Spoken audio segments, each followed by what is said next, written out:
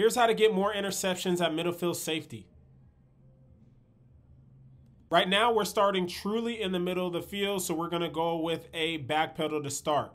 But when you're reading a quarterback, you don't want to read his eyes. A lot of guys will tell you to read the eyes of the quarterback. His eyes will lie to you because he's going to try to look you off. You want to read his lead shoulder.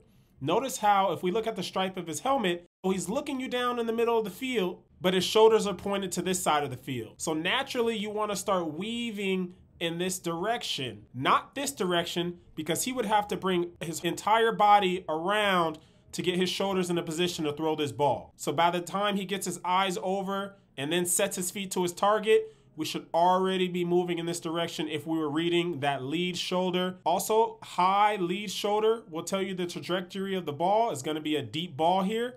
DB does a good job of reading the quarterback correctly and getting over the top for an interception.